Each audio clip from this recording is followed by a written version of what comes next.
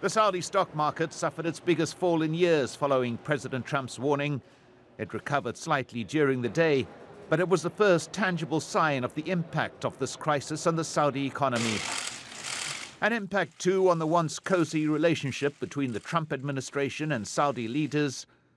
A statement released by the Saudi news agency threatening global retaliation against any sanction came just hours after President Trump spoke of severe punishment should Saudi Arabia prove complicit in Jamal Khashoggi's disappearance.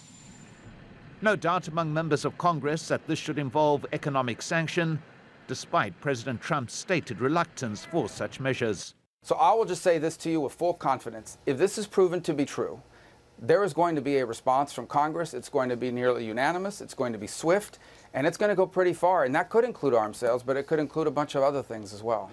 European leaders, too, making clear they will not stand by. They must have seen the huge international concern from the United States, now from Britain, France and Germany. And what they need to do is to cooperate fully with the investigation that the Turks are asking us to do and to get to the bottom of this. And if, as they say, this terrible murder didn't happen, then where is Jamal Khashoggi? And that's what the world wants to know. A former CIA director casting doubt on the vehement Saudi denials of involvement. Their denials ring hollow, very much ring hollow.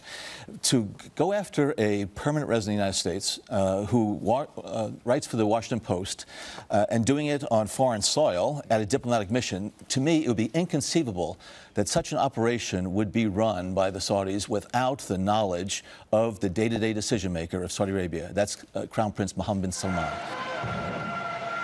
In an apparent bid to diffuse the tension, the Saudi Foreign Ministry has released a tweet thanking the US and others for refraining from jumping to conclusions.